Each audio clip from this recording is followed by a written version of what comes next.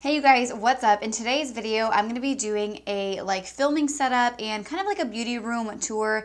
It's more going to be about my filming setup because I recently did switch up my filming setup and I really like the way that it looks now, so I wanted to show you guys my new setup. I haven't done a filming setup video in a few years now, and I know that you guys really liked my last filming setup video I did, and now I feel like my quality is a lot better than it was then. So yeah, that's why I wanted to film today's video, so I hope you guys are all excited about it. If you are, please make sure to give this video a thumbs up and subscribe to my channel if you're not already. Also, make sure you guys have your notifications turned on. That way you don't miss out on any of my future videos. All you have to do is click the bell next to the subscribe button, and then you'll receive a notification every time I upload a new video. And yeah, let's go ahead and get started. So the first thing we're going to talk about with my filming setup is the lighting, because lighting is like the most important thing when it comes to filming videos on YouTube, especially like makeup and beauty videos. A lot of people think that the camera and the lens and all of that is like the most important thing, but honestly, lighting is everything. Lighting can completely change the way a video looks. Maybe you have like an old camera and you don't like the way that your videos are looking. Try switching up the lighting before buying a new camera. All right, so let's go ahead and go over all of the lights that I am using right now. So my main light in front of me is a ring light, and this is from the brand Newer.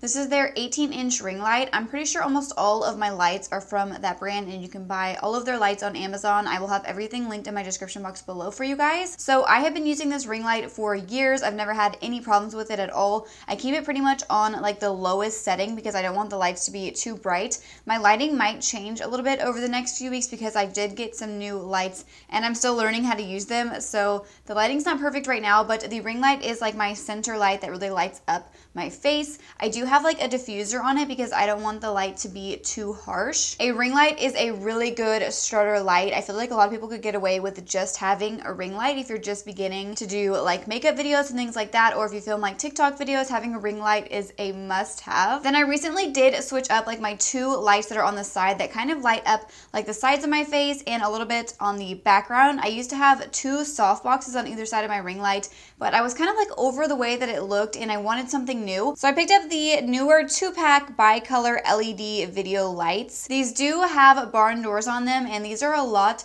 smaller of lights than soft boxes. I feel like my filming area right here is just so much more open with these smaller lights, and the stands are smaller, and I feel like I had more room to really make the setup how I wanted it. So yeah, I am just now learning how to use these two lights. They do have like dimmers on the back. You can adjust the brightness from pretty low to like super bright. Right now I have these kind of like, I would say 3/4 of the way up. So I might adjust them and make them a little bit lower. I almost feel like I need like a diffuser or something because they are super bright. And what I love about these lights is that you can adjust the color temperature. So you can go from like a really cool light to a more warm and yellow light. Right now I have mine on the coolest lighting setting because I feel like a lot of the times my videos lean kind of yellow, and I don't really want the yellow light on me because I feel like my videos are yellow enough. So I do like to put these on the cool light setting. So yeah, I am a newbie when it comes to these two lights, so I am still learning how to kind of set them. But overall, I feel like they just make the video look so much crisper. I like the way that the lights actually look in my eyes. I noticed that whenever I started using these lights, I feel like the soft boxes create like a huge reflection in your eyes and you can't even really see your eye color. Now with these two lights, I feel like you can really see the eye, which I think is good for makeup videos. Then I do have a big soft box above me. This is a hair light.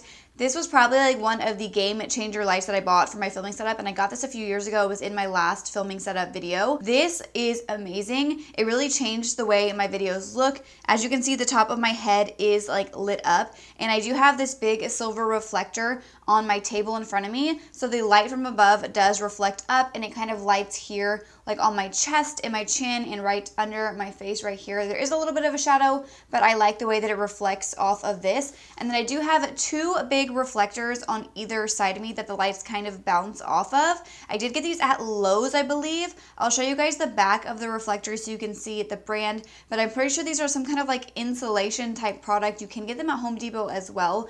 And I think that I had them cut them in half, or we cut them in half in the parking lot. I think it was like one big board, and I did cut it in half and put it on two sides, and then I have these set up on, these are just like lighting stands, and they are clamped on to the stands. So since I recently did like get rid of my two softbox lights, I didn't want to like just put them away in the closet. So I did use them to light up my background, and I feel like the background looks so much better. I was using like spotlights, and I feel like the background still looked pretty dim. There are some shadows still, but I like the way that it looks a lot more now. So I do have these 2 soft boxes behind me lighting up my background, and then I have this little newer LED light right in the center to really brighten up the center of the backdrop. We're gonna get more into like my background later on in the video, because I do use like this background, which is always set up, and then I also use paper backgrounds as well, or fabric. So we'll get into that a little bit later. So now we're gonna go ahead and talk about my camera now that I've shown you guys all of the lights. So I recently did upgrade my camera. Oh my gosh, and it has been so amazing. So before I bought this new camera, I was using this camera right here, and this is a little DSLR. This is the Canon Rebel SL1.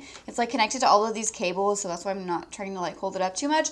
But this is a great starter camera. I believe the new version of this is called the Canon SL2. Now this was a good camera, but my problem with it was that the autofocus was like terrible. I could not film my videos on autofocus without it going like in and out of focus constantly. So I always had to shoot on manual focus, and that was like a nightmare because I always had to have my husband come in and focus me. And if I wanted to do like close-ups and stuff, I couldn't really do that without like readjusting my camera. So I did upgrade my camera to the Canon 90D. This is like their newer version of the 80D. I really liked this camera a lot. I did rent it before I bought it because I was not about to spend that much money without knowing that I really love the camera, and I would highly recommend that to you guys.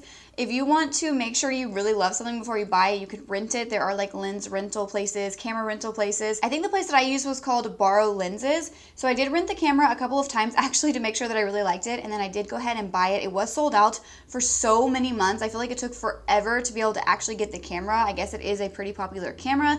The autofocus on this camera is amazing. It has like eye tracking focus here. I will show you guys. So as you guys can see, it is like tracking both my face and my eye. There's a little square around my eye and then around my face, and the autofocus is so good. Having a camera with a really good autofocus is so important, especially when you're doing tutorials and stuff, because I know a lot of people struggle with when they're holding something up or like close to their face and the camera will focus on what's in front of them, like if they're holding something right here instead of on their face. But with this camera, since it has the eye tracking, it really focuses just on the face even though I'm holding something else up close to my face. I hope that makes sense. But yeah, I really have been enjoying this camera a lot. I still do use my Canon Rebel SL1 when I'm doing like eye close-ups and stuff, because I like the really precise focusing that you can do with that camera, even though the autofocus is not the best for video.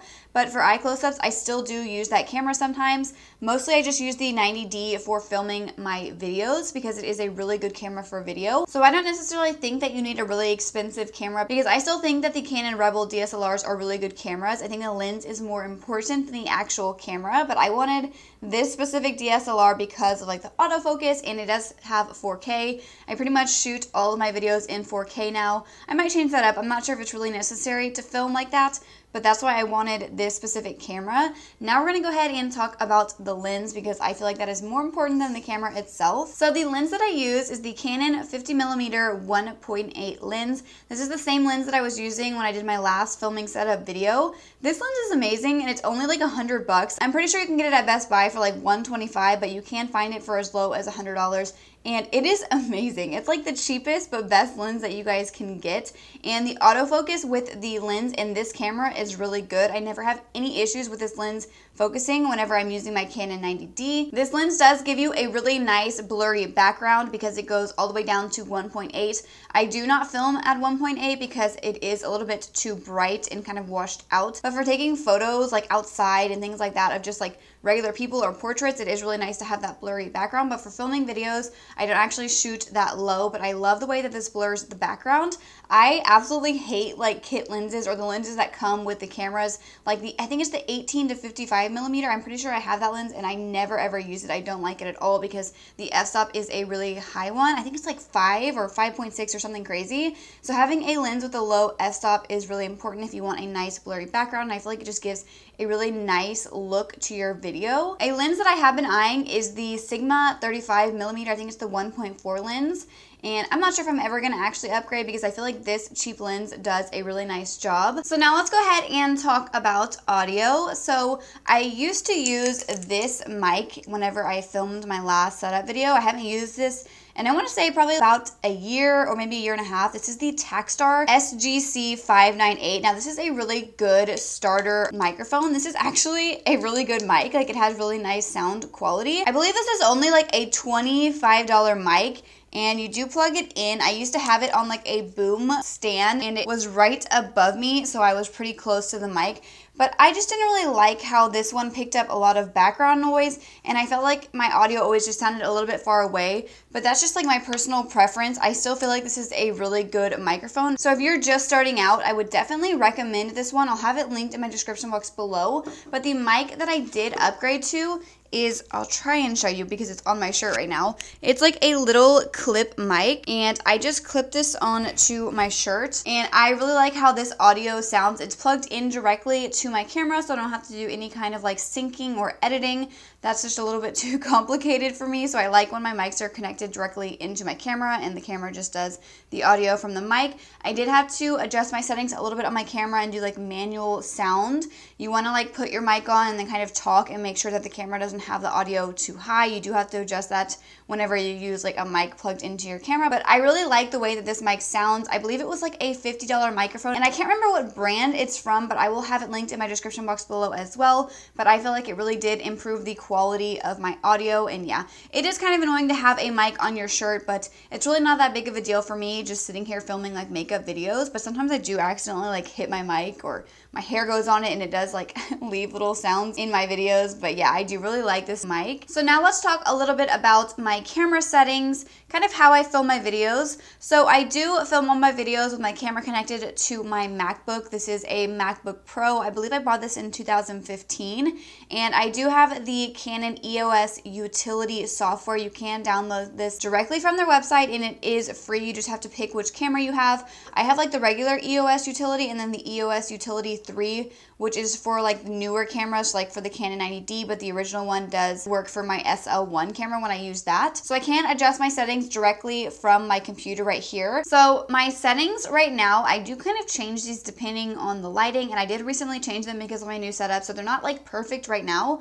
But right now I am filming with the f-stop at 3.2. I have my ISO at 100, and then my shutter speed is at 1 out of 60, and I believe you're supposed to do like double your frame rate for your shutter speed, and my frame rate I believe is at 29 point something right now, so that's why I'm filming at 60. And then I do have, this is a new thing that I started doing, is my picture style is set at standard. And something that a lot of people don't talk about, which I have really struggled with, is white balance. And I am filming with a custom white balance. And I recently did just pick up this gray card, which helps set your white balance. So basically you just click on the little dropper on your computer and then click on the gray card, and it sets the white balance. And I feel like this has really helped. I feel like this creates a really natural looking white balance. Like, I feel like the color is pretty true. And then, as I said, I am filming right now in 4K. I'm filming at the highest quality that my camera does. I'm not sure if it actually looks better. Let me know what you guys think. I've recently switched to the highest quality,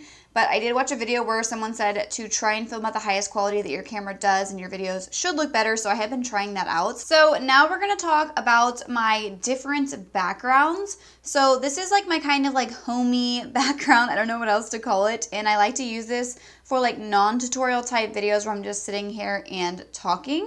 So I did buy these little like fairy lights off of Amazon. They're just like the curtain lights. I will have them linked, of course, and then I have a curtain right above it, so they kind of like don't show the wires of the lights. And then these are attached with like little command hooks that I bought on Amazon as well. And then all these decorations are just kind of from different places. I believe most of them are probably from at home. And then I did buy this little table off of Amazon as well. It was like the perfect size for like my filming area, like my background. And this background is pretty far away from me because I want it to be pretty blurry. I would say that this background is about 3 to 4 feet away from me, and the farther away the better, so you have like a nice definition between you and the background. And then I also use paper backgrounds a lot, like when I'm doing tutorials and stuff. So I do have a backdrop stand right by this. You can't see it right now, like when I'm just sitting here, but it does go up and over, and then I can just pull down a paper backdrop. I do get all of my paper backdrops from like BH Photo,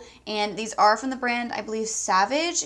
And I want to say they're probably about $35 for the roll of paper, and they're definitely worth it. These are a good investment. They're the best paper backdrops that I've ever used. And then I also use just fabric as background sometimes. I really like stretchy fabric because you can pull them really tight and put clips on them so they're not wrinkly. And then sometimes I'll even use like furry blankets and stuff like that and just hang them down off of my backdrop stand for a nice like textured background. So yeah, those are pretty much all of the backgrounds that I use. I think I've pretty much gone over everything. I'm trying to think if I'm forgetting anything that's important for you guys to know. I know in my last video I talked about having a power adapter for my camera, so that way I didn't have to charge any batteries. But honestly, with my new camera, I've been just using the batteries. It came with 2 batteries, and the Canon 90D batteries last a pretty long time, so I don't even really have to use a power adapter anymore. My SL1 is still plugged into the power adapter, which gives you like a constant source of power. So if you're filming for a really long time, that's really nice to have. So maybe look up on Amazon if your camera can use a power adapter. If so, I would recommend using one of that so you don't have to worry about charging batteries or anything. I just thought of something else that I forgot to mention earlier. Oh my gosh, I just dropped it. So I do use this little remote. This is the Amazon Basics remote, and I believe you have to have like a Bluetooth or maybe Wi-Fi camera to use one like this, because I could not use this with my SL1. I would have to have used like the kind of remote that has a cord that plugs into the camera, but this one I can just point it at my camera and take like my thumbnail pictures and stuff like that. So this has been like a lifesaver. I use this all the time. So I'm pretty sure I covered everything. If you guys have any other questions, just let me know in the comments down below. If you guys want to see a video like how I edit my YouTube videos or anything like that, or how I edit my Instagram videos, let me know, because that would be like a whole separate video on how I do that. So hopefully I covered everything, and I hope that you guys all enjoyed today's video. If you did, please make sure to give it a thumbs up and subscribe to my channel if you're not already. Also, make sure you guys have your notifications turned on. That way you don't miss out on any of my future videos. All you have to do is click the bell next to the subscribe button, and then you'll receive a notification every time I upload a new video. And I will see you guys in my next video. Thank you so much for watching.